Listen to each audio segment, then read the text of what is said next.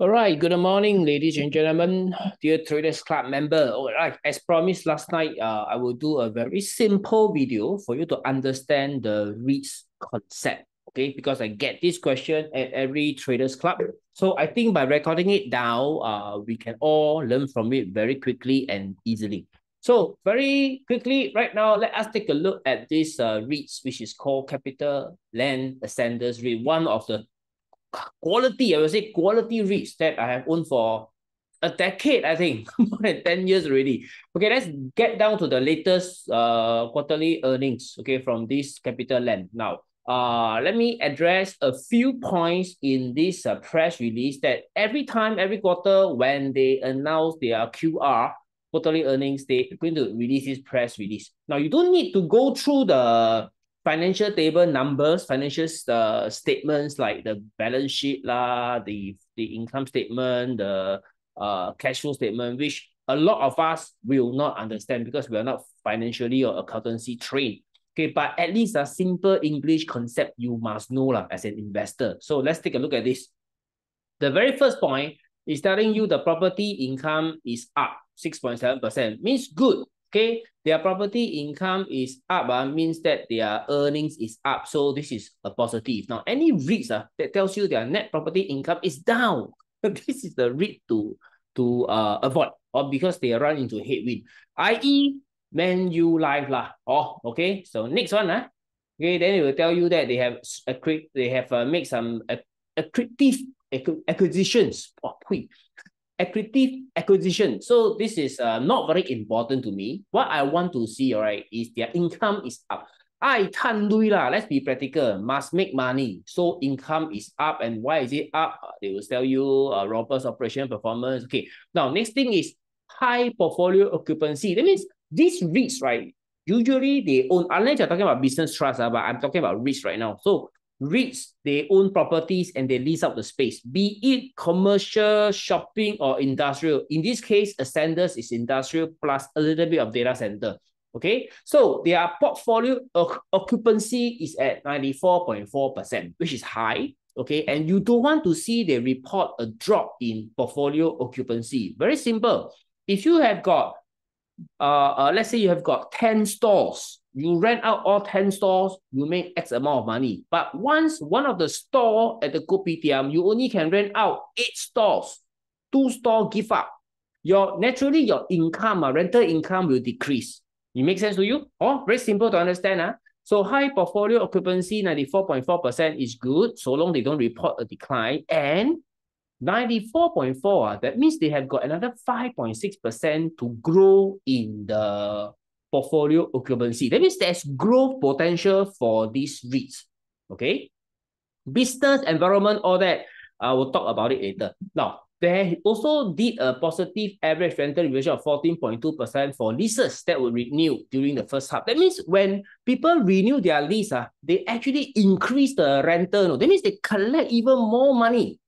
Oh, they collect even more money. So in all, when you read this first point, right, you can get a glimpse of, actually the business for Ascenders REITs, not bad. They managed to increase the rental upon revision. They also managed to have a high, not managed to have, but they do not have a portfolio occupancy that is on the decline. Next, okay. Now, this one I say not important to me. Now, leverage. This is also very key to REITs. Usually you don't want to see more than 40%. If their leverage is more than 40%, then they may trigger the 50% level, which then they may be forced to sell asset or raise cash. Okay, because that is something like a loan call, something like this. Okay, keep it very simple for you. I don't want to use too many difficult financial terms. So the leverage, or they call it the gearing ratio, 36.7, 30 over percent is fine. One day, if the REITs shoot up to 40 over percent, it will be in trouble. Okay, so far, this REIT do not have this problem. And any other REITs that you're looking at, you are thinking to buy, you check out their leverage. Okay, it should be less than 40%. And also, they have a high proportion of fixed rate debt of 82%. Okay, that means 82% of their debt is fixed rate. Okay, so any increase in the interest rate, 关他屁事啊, that means it's none of their business. So they will be affected, but they will not be affected a lot. Okay, because 82% already tied down to a fixed rate, and the other 16% is on maybe other rates that we do not know right here in this simple report. Now, the other thing to take note of this is, if you are interested, right, or you should go into the financial sheet. This way you need to go into the financial sheet and try to find out how many years is their fixed rates. Okay, if it's 3 years, that means you're talking about 2023, 24, 25, or potentially 26. These 3 years, the macro environment, the market talk is what you call that? US interest rate high, right, has come to a peak. They peak already. That means 2024, 2025 should be on the way down. Okay, so just imagine the REITs now, if they have a fixed rate for the next 3 years, and when they renew, the interest rate is actually lower. So they will free up more of their cash flow to give out as a dividend. Okay, or perhaps buy some other properties to increase their portfolio. Okay, so this is how you look at the interest rate affecting the REITs. So this one, I will be interested to go and find out the fixed rate, how many years. Okay. Next, this is a summary of the capital and group result. Okay, so group revenue up. Okay, net income up. Now, amount available for distribution, guys. When we talk about dividends, right, DPU, okay, dividends per unit, it comes from their income. Okay, it comes from income. So one day, if you see any stock or any company, their amount available for distribution is higher than the net income, you must dive deeper, okay, to find out two things. Number one, are they borrowing money from the bank loans to finance the dividend campaign? Or number two, is it a one-off special dividend that causes the amount to distribute bigger? Okay, one-off is fine. Okay, but if it is persistently, okay, persistently, you are looking at a higher distribution despite their property income is not there, then this is raised an alarm bell. Okay, so now this is the problem. Okay, a lot of REITs currently, right, have this problem where their DPU is on the decline. Why? It's because they are paying more interest. Okay, they are paying more interest to the bank because of the higher interest rate environment. So if this is on a slow decline, it's fine. Some of the REITs out there, the decline is horrible until they have to cut dividend. Okay, so this one is still okay. It's on a decline, but it's definitely affecting the share price. Later we'll talk about the share price effect. Okay, so this is the actual DPU. So a small little 1 to 2% decline.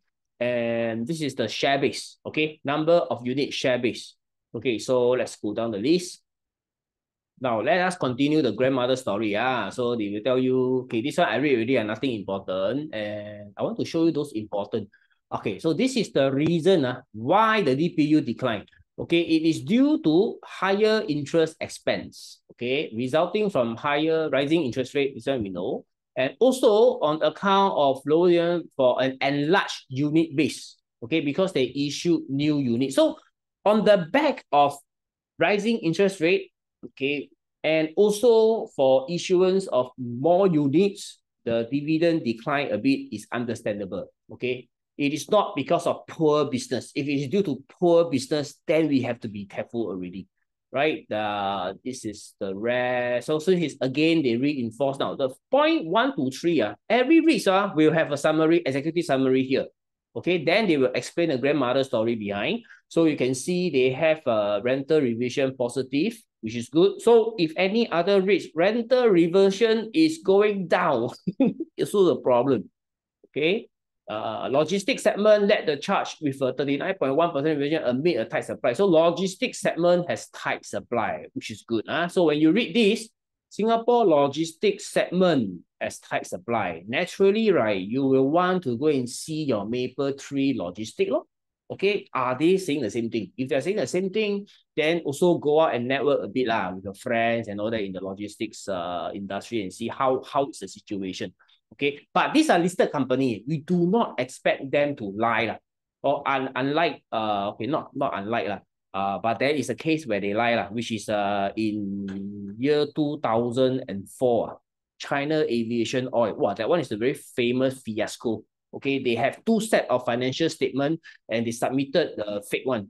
Okay, this story we leave it for another time. But the rest they're like Singapore REITs. I have said many times, if you are very conservative, you go for the big three or big four. I forgot. Fraser, Mapletree, CapitaLand, and Keppel. These are very big and prime and proper sponsor that you should be safer. Okay, safer as in I have hold them for more than 10 years. They able to overcome a lot of challenges, and also those years when the oil price was down, I think 2015 or 2016, then a lot of oil companies or that means they fall up bankrupt, and some of them is tenants of these REITs, okay, and these REITs is not heavily affected. Okay, so in actual case, if you want to invest in REITs, the other homework that you can do is to go down to tenant profile. Okay, it's in their quarterly report. They will tell you who is their anchor tenant. Any REITs that have a big percentage of their space being leased out to an anchor tenant. Maybe WeWork. Okay, you know WeWork going down, right? So WeWork occupy 30% or 20% of the ratio, or of their not ratio, of their office space. Then when WeWork go down, then that space is free and they cannot collect rental. Worst is company not paying their rents for the last 6 months and then they go bankrupt. Chapter 11.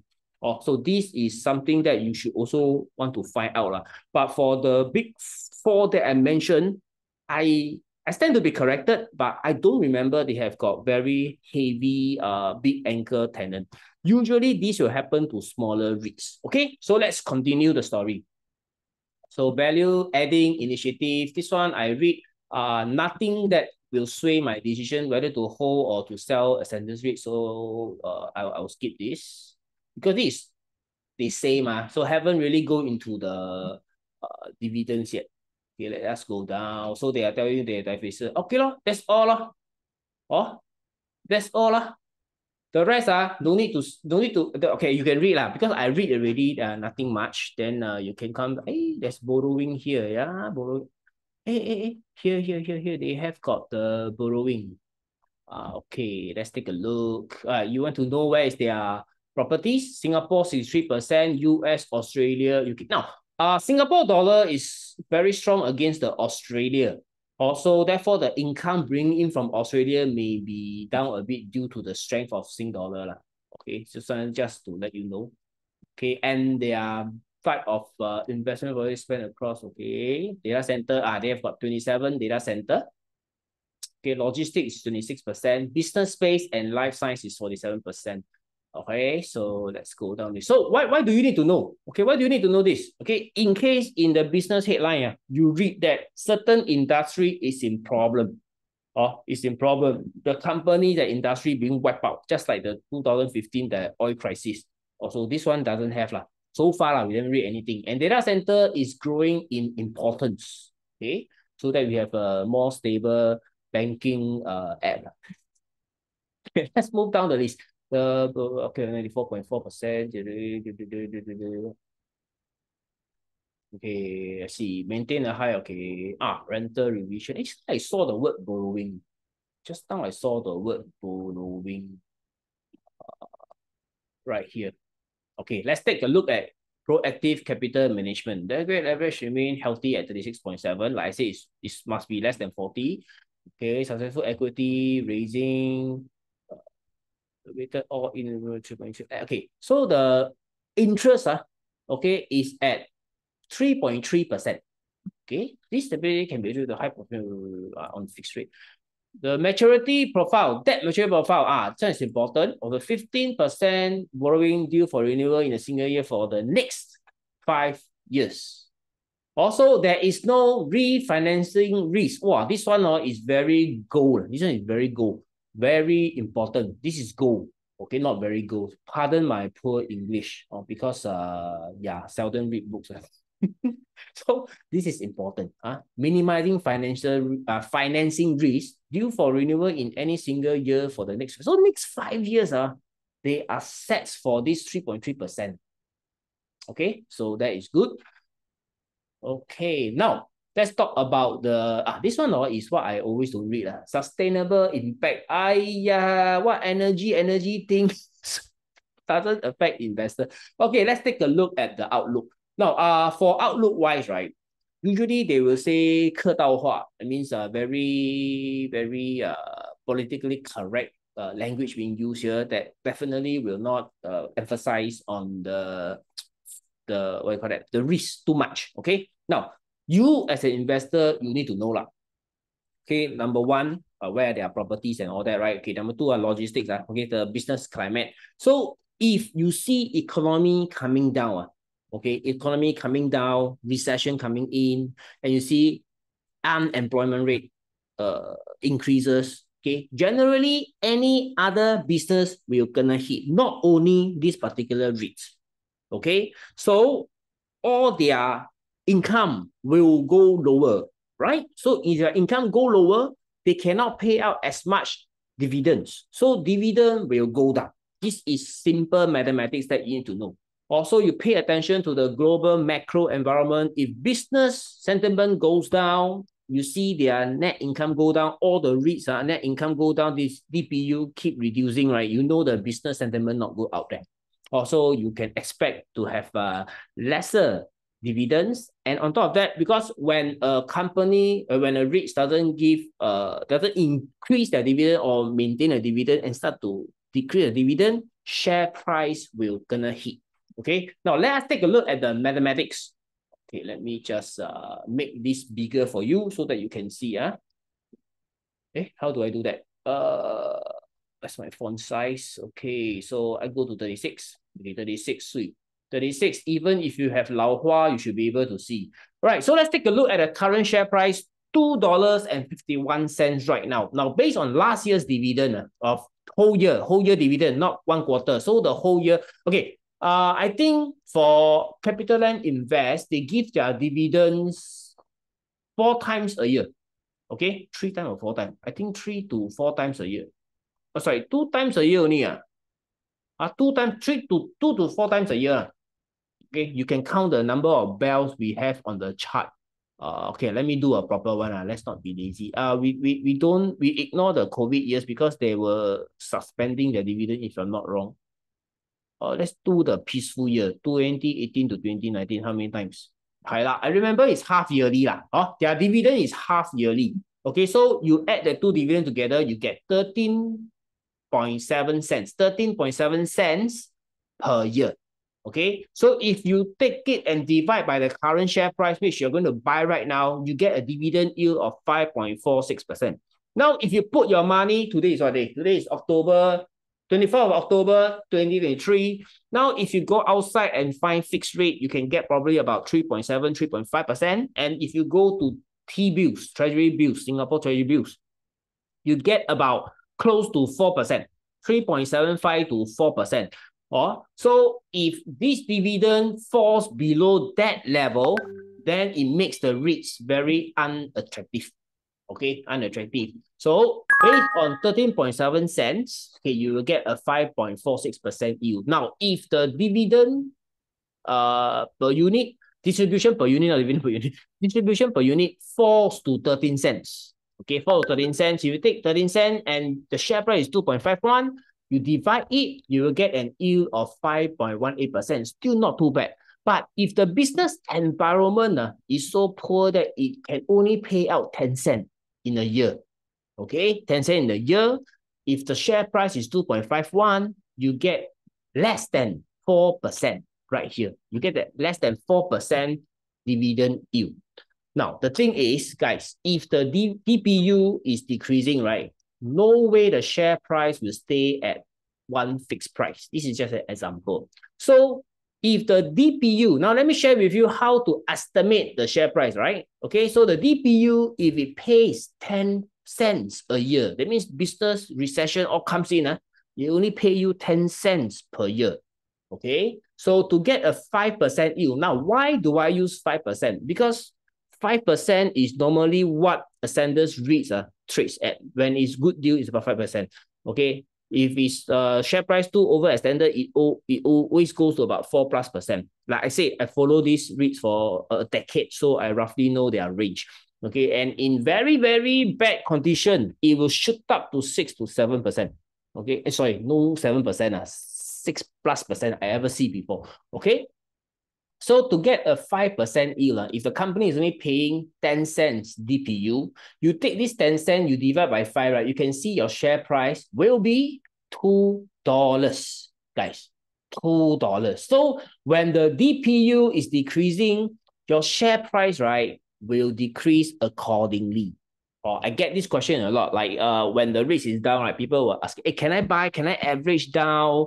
Okay, you need to know the mathematics. If the share price is down, it's because they give lower yield. It's because the market try to price it at about 5 to 6% dividend yield.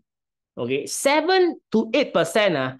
I only saw it during the 2008 financial crisis. Okay, financial crisis. Now, those of you who did not go through that time, let me share with you the feeling. Okay, the feeling is your money in the bank is unsafe. Okay, because banks are going bankrupt during that time. Banks are going bankrupt during that time.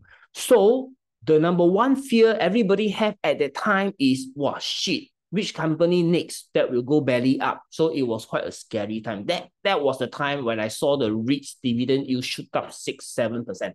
Okay, so this will give you an idea, okay, an idea why the share price will fall if the DPU keep decreasing. Okay, so I hope this video helps you. Now, if you got a question, you can raise it up in our Facebook, or you can raise it up during the Traders Club meeting. Now, for those of you who are watching from the YouTube, okay, you can leave a comment under the comment field and let me know if I miss anything.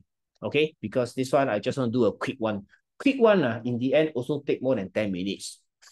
All right, see you at next video, guys. Trade safe, invest safe. Bye bye.